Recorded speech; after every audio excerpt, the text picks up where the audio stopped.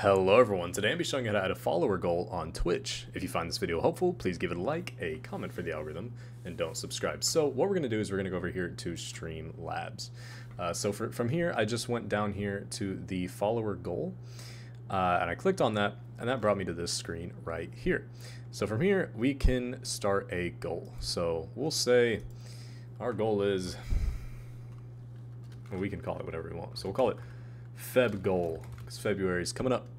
Goal amount, so we could put, I want to be at 2,300, and right now we are at 2,000. So this Twitch isn't going to track where you're starting at. This isn't, or Streamlabs isn't going to check where you're starting at. So this is what you have to be mindful of. So whatever you put, is they're going to assume that's what you're at, and then they're just going to add every time you get a follower. And then we'll end it on Christmas Eve.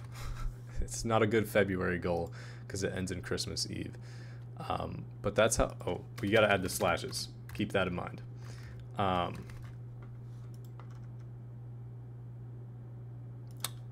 put my birthday. I was wondering what was happening there. I accidentally put my birthday. It's force of habit. So then you'd hit start goal. But this is the important part. Once we have it, we're going to hit copy. We're going to copy that.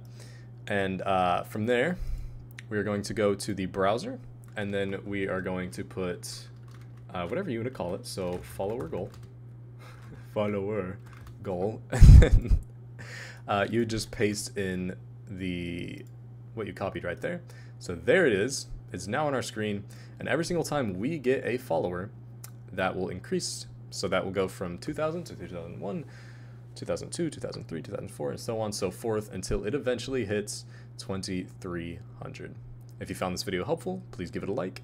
Well, do actually keep in mind real quick, it's not going to stop at 2,300. You will have to manually reset it.